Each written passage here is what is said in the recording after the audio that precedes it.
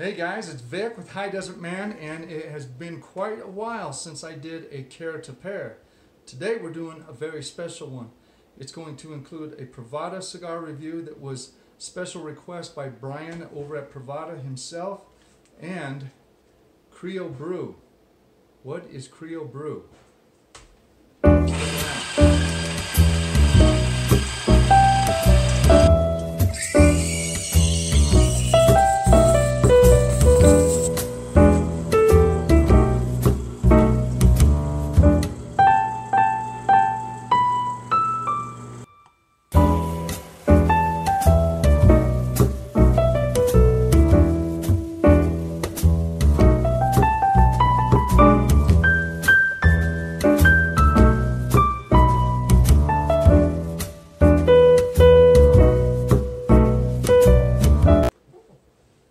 Guys, how's it going? Today is a very good day because I'm getting to do another Care to Pair.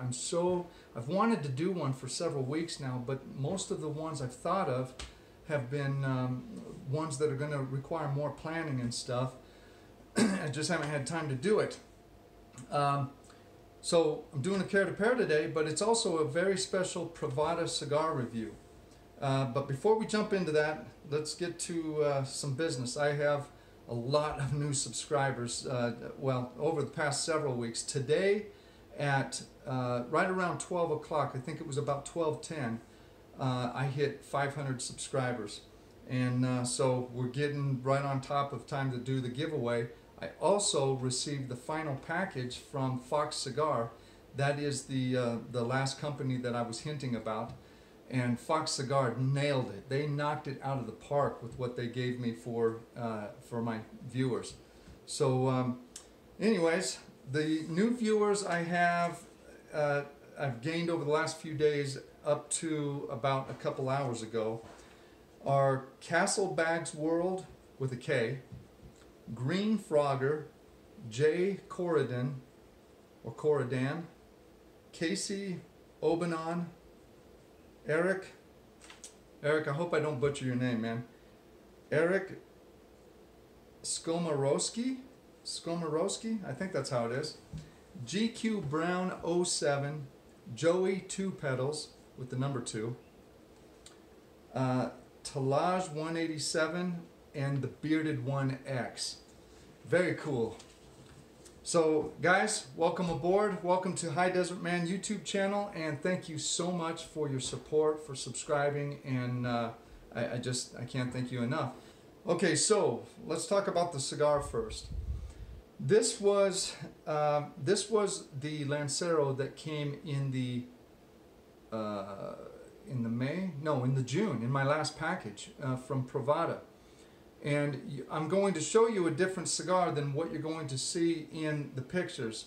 I have 2 of them, and I'll explain that in a minute. But this is the, this is the Padilla Miami 8-11 limited edition El Titan de Bronze Lancero. Say that a few times fast.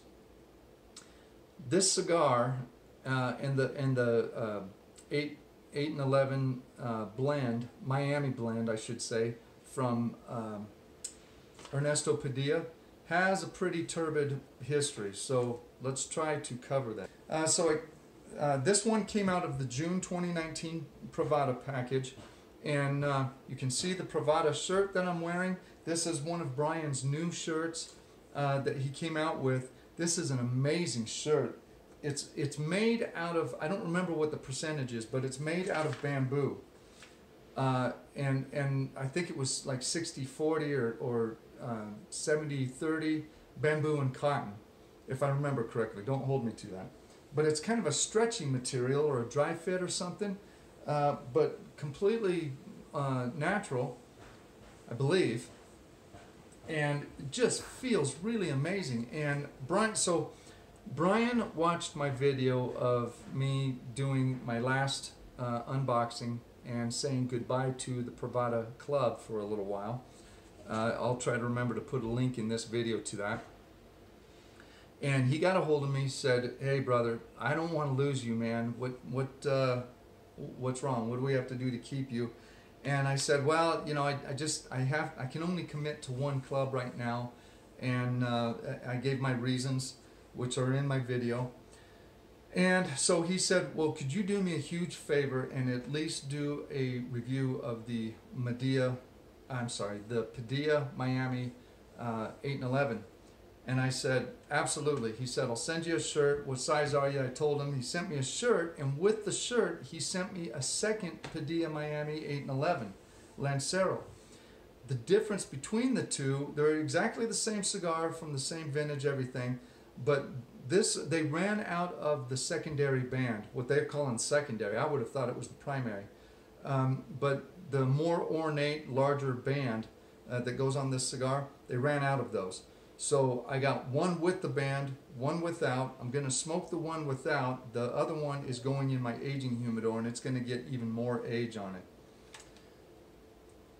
Okay, so the original Miami came out in 2005. It was blended originally by Jose Pepin Garcia out of the El Rey de los Habanos factory, which is near Miami. It's not actually in Miami. But the cigar receives its name from the El Titan de Bronze factory, which is in Little Havana, pretty much on the corner of 8th Street and 11th Street. And I've actually been there before. Production moved several times between Nicaragua, Honduras, and Miami. Later a 2011 blend came out, and then a 2013. I believe this is the 2013, or it actually might be the 2011. That was a little bit confusing. Like I said, it's kind of muddy waters trying to find information on this. But it was initially done by Jose Pepin Garcia, but later it was reblended by Ernesto Padilla and Willie Herrera, he's from El Titan de Bronze. His family owns that factory, and he's now with Drew Estate. This version and the final version, as I understand it, coming out of El Titan de Bronze, was only touched by one roller. So the project was only allowed to be handled by one torcedor, and it was a level 9 torcedor, which, as I understand it, all the torcedors at El Titan de Bronze are level 9. So what's level 9 mean, or category 9 as it was in Cuba? It's a Cuban designation that rates the roller. So there was no category 1 through 4. It started actually with 5. 5 was just local, what they call it, local internal market only. So stayed within Cuba, stuff that's not rolled as nice. A level 6 does small vitolas only. Level 7 does medium vitolas. Level 8 does large vitolas. And then level 9 is a master across all vitolas. So it just means a person who can expertly roll any size that they come in contact with. Okay, so the specifications. The MSRP on this stick was $10.50. The wrapper is Nicaraguan Corojo. Okay, here's where it gets a little muddy again, because the 2011 apparently had Ecuadorian Habano. Now, somewhere there was a typo if the blend never changed, but this one's supposed to be Nicaraguan Corojo, for the wrapper. The binder is Nicaraguan Criollo, and the filler is Nicaraguan Jalapa, Candago, Criollo, and Corojo seed. So quite a blend there. This is evidence of what can happen when you cruise Instagram while sitting on the toilet. You get ads, and some of those ads are geared specifically to what you're into, and I got suckered in by one of those ads. So this is actually not coffee. This is Crio Bru is roasted ground cacao. And I've already been drinking some of this. My wife's been drinking it. And it's just a really interesting thing. So it's meant to be sort of a coffee replacement. They basically say it brews like coffee, but you get the benefits of cacao. And it's just 100% pure ground cocoa beans. So instead of caffeine, it has theobromine, a naturally occurring stimulant that can last longer than caffeine, but it's a little bit milder and doesn't have the same sort of jarring effects that caffeine can. It's more pleasant to more people. And they have several roasts, including some flavored roasts, like a peppermint and stuff. Now, you don't get this thinking, oh, I'm getting like hot chocolate or something, because it's nothing like that. This is the Ghana French roast. It is darker, so we got a light roast and a dark roast, and I've tried both, and I personally like the dark roast more. It's non-GMO, all that crap. They say it's honest energy, as if caffeine wasn't. Caffeine's all natural. Zero sugar. So this stuff is really interesting because it's so when you open the bag, you have to take the aroma with a grain of salt, because it is pure dark chocolate. It is pure decadent dark chocolate. It very definitely tastes like cocoa, but I would say in your mind think more of like a baker's chocolate or a baker's cocoa that's unsweetened. And I've actually used that that analogy before for a cigar that I've had. I don't remember offhand which one it was, but so obviously if you add sugar and stuff to it, it's sweet. It gets more of a chocolatey taste then, but it's still not like biting into a dark chocolate bar or something. It's a really hard flavor to describe because it's clearly cocoa, but it's not. All right, so and the way that we're going to do it is a French press. You can brew it as sort of a percolating brew, French press, which is an infusion brew, or you can do a cold brew, although the way that you do a cold brew is you hot brew it first at double strength, and then you pour it over ice and cold brew it that way. So it's not really a cold brew.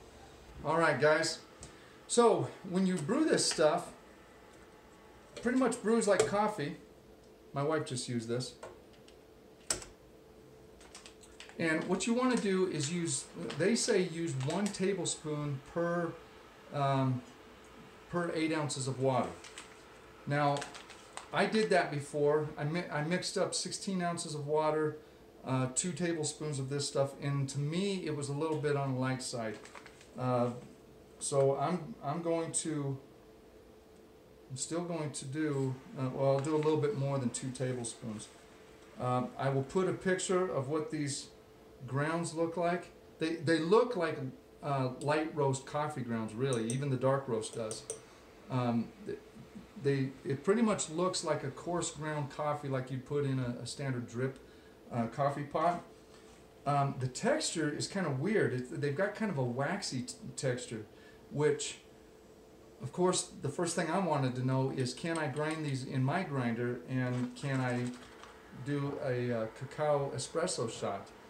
I haven't tried that yet, and I haven't done too much research yet to see if I can, but I have a feeling that that's not going to work out so great because of how waxy the beans are. Okay, there's just a little over 2 tablespoons, and then I already pre-measured just slightly over 16 ounces of water in here, so I won't quite pour all of it.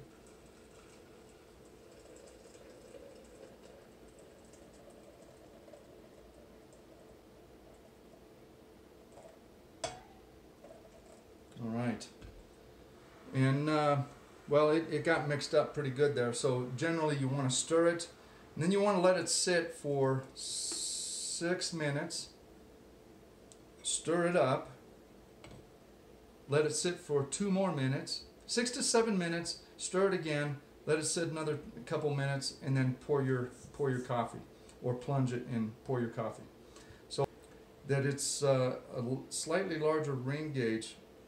I read on thing that it was a 42, but it's not a 42. It's a 38. So it is a true Lancero. I don't know who put it was a 42. Anyways, as I was saying, there's only 2 ways, in my opinion, proper ways to light a Lancero. One is with a cigar match. Burn all the sulfur off first, then light the cigar. And the other method is with a cedar spill. The cigar is absolutely beautiful. Yeah, it's just a really, really nice looking cigar. Super excited to get into this.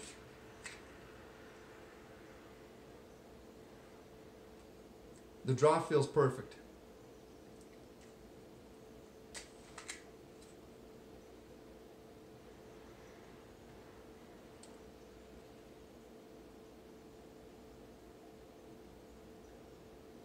The reason why I say that's the way to light a Lancero is because just about any lighter is too much for this.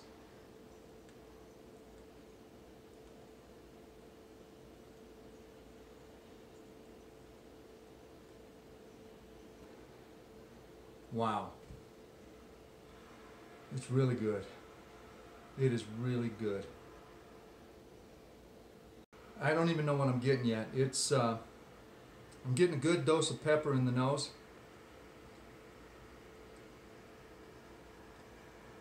It's got a moderately long finish. There's some cedar in there, some cinnamon.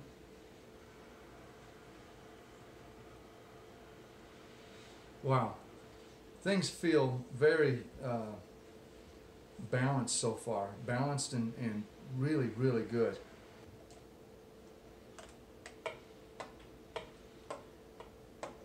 You want to stir just to agitate those grounds and really make sure that all the oils and the flavors is coming out of them.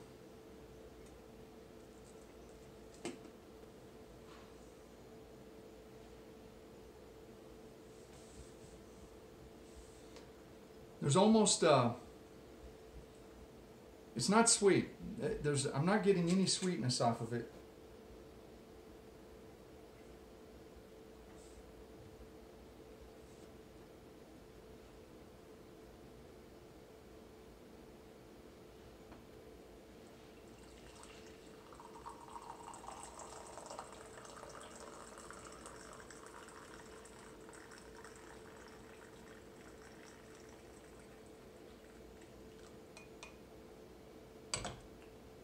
Now, from an appearance perspective, it's not black like coffee. It's just got an off color that like a chocolate brown, really. It looks like a chocolate brown. All the oils, there's oils on the surface now, and now the aroma of the coffee is very similar to what the ground bean smells like, but there's more of a roasty component to it now.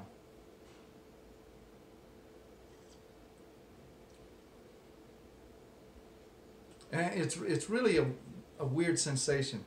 It tastes very much like cacao. It's not sweet, obviously. It's just a really interesting flavor.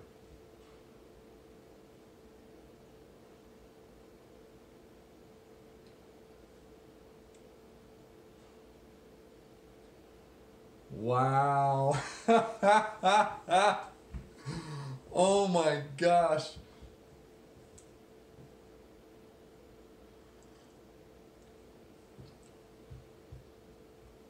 It's very good. If you're not a coffee drinker, this is probably something, because there's no bitterness. It's super smooth, and to me, it's kind of weak still. I added more cocoa this time.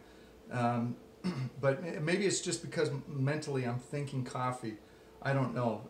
It's got a very, very good flavor, very smooth flavor. I don't want to say it's rich because it pretends like it's going to be rich, but then pulls back. And what it is doing to this cigar, oh my gosh, it is fantastic. The two flavors blend perfectly. They could not be more perfect.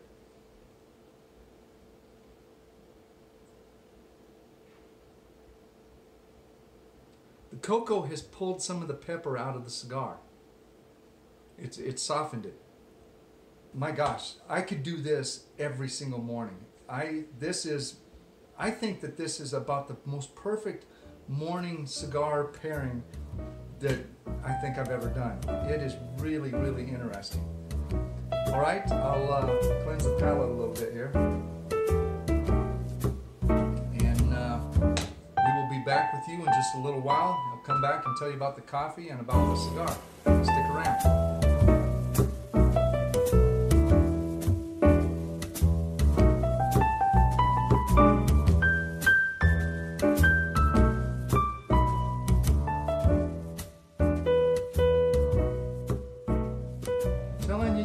Take me anywhere. My mic is full of ash now. I bashed the ash right into the ash right into the windscreen or the screen on the front twice. I am a complete mess. This was a very, very fun experiment, and so I really paid attention to the cigar and to the brewed cacao. And I kind of did them together and separately.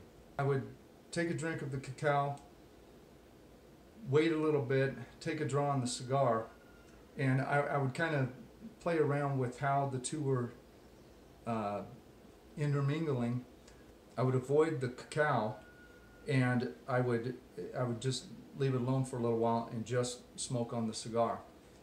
That way I would come back to just the true flavors of the cigar. And wow, I mean, this is an excellent cigar. Now, I noticed on the band here a few minutes ago, the band says Padilla, Miami, 8 and 11, and then in Roman numerals it says 2017. So I believe this is a 2017 cigar. I don't remember. Yeah, I read through this a few times. He didn't say anything about it being 2017. The burn has been flawless. It burns like a razor blade. It has not wavered one bit. I don't know if you guys can see that. I mean, I consider that perfect, because that's what it's been doing all the way down the stick. A really, really exceptional cigar. And I can't say enough about the Lanceros. There is something magical about the Lanceros. They always produce tons of flavor.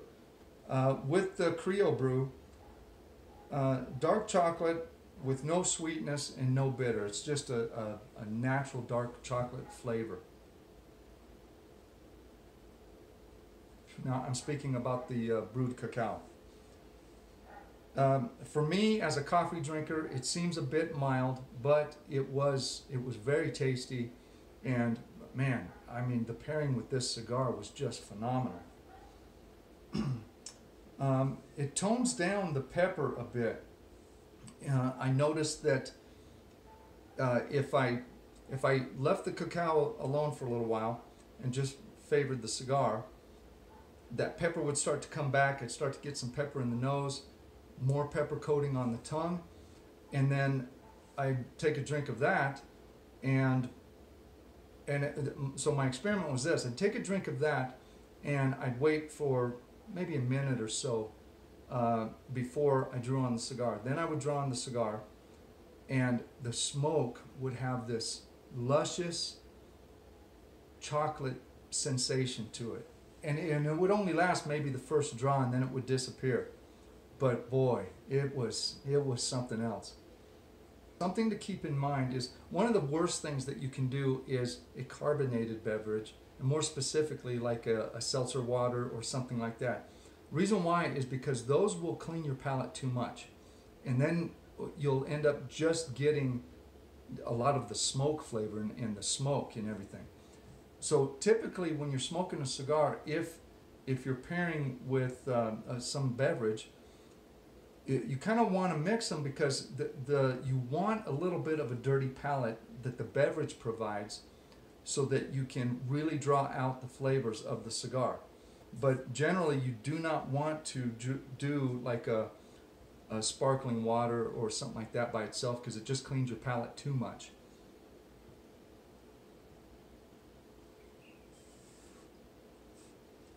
Okay, so as I got down to the end of the second third, essentially, the wood notes, that cedar faded pretty quick. The cedar lasted maybe the first quarter of the cigar, so cedar faded and became more of a kind of an oak. And I got a dry wheat toast component out of it that was really nice. And now, instead of just a dry wheat toast, it has transitioned into a little bit of a burnt wheat toast. The texture of the smoke is very creamy, just very enveloping, super good. That's about it for my tasting notes.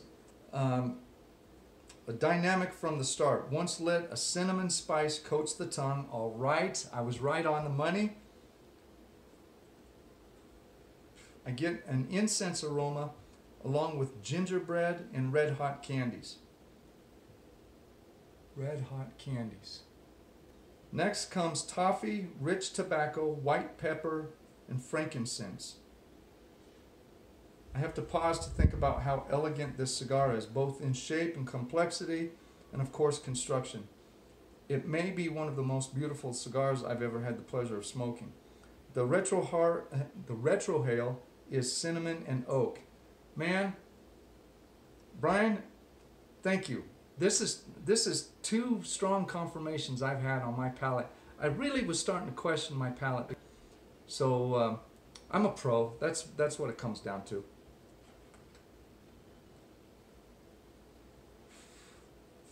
I'm very humble. You can get this particular one on the Privada.com, I'm sorry, PrivadaCigarClub.com website. He has a shop now where he offers the cigars that come in the packages, whatever he has remaining stock of, you can buy those cigars. They're usually a little bit pricey. I think this one was 16 bucks on his website, if I remember correctly. But you can get it and try it.